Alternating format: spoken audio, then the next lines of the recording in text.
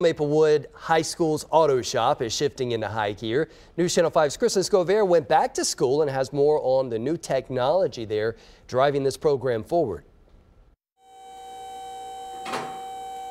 This truck is old. This machine is brand new. So this is the latest and greatest alignment machine. Twjauna Williams is the automotive instructor at Maplewood High School. Okay, so we want our tires to sit like this on the vehicle. Where she runs class like a real-world auto shop. There are 3 angles. What are those angles, young folk? First angle is caster. Second? Camber. Last answer? Okay. And her students get their hands dirty. Maplewood High School is the first school in the world to have a Firestone Complete Auto Care Center.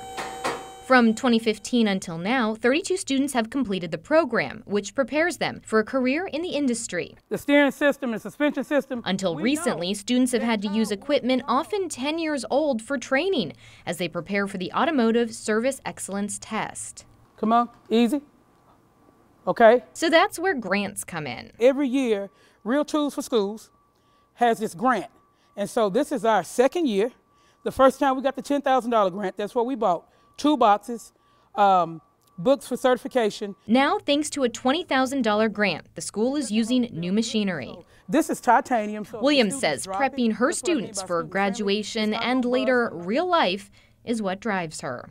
And so what this teaches the students is patience for one, practice, and what you're never going to reach is perfection, but you want progress, okay? In Nashville, Kristen Scovere, News Channel 5.